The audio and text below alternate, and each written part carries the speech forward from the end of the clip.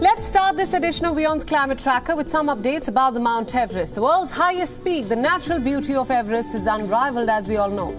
It lies on the border between Nepal and Tibet, and it is every mountaineer's dream to conquer its icy peak. The Mount Everest has long been revered by locals, but now climate change has cast a dark shadow on it. The highest glacier on the Mount Everest is now melting at a rapid pace.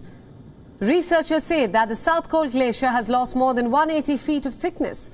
The alarming loss has been in the last 25 years. The research is led by the University of Maine and published this week by the Nature journal.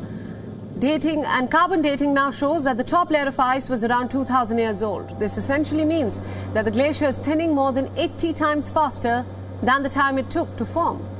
Scientists say that the glacier can disappear within very few decades, while other researchers have shown that the Himalayan glaciers are melting at an accelerating rate. Why is this alarming? Let's give you some perspective. The Hindu Kush Himalayan region extends to about 3,500 kilometers over 8 countries: Afghanistan, Bhutan, Bangladesh, China, India, Myanmar, Nepal and Pakistan. It is a source of 10 major Asian river systems, including the Indus, Ganges and the Brahmaputra.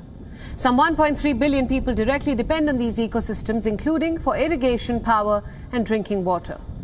At present, the region is experiencing high levels of climate warming, and changes in precipitation patterns largely affect its ecosystem.